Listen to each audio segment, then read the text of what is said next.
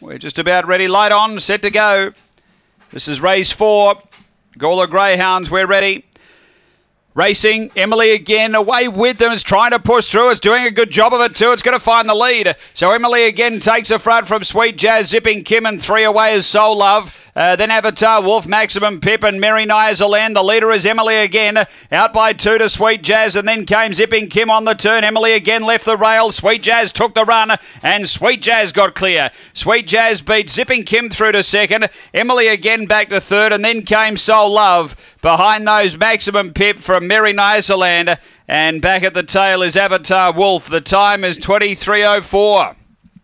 After the running of race number 4, Sweet Jazz off the rail draw, and she really hugged the fence hard. That's her first win from box 1. She'd had 6 runs before today for 4 placings.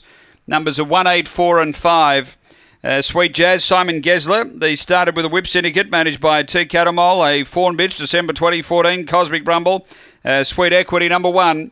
Second, going to 8, which is Zipping Kim, Kim Johnston, a Brindle Bitch, August 2015, Kiowa Sweet Trade, Natalie Rass.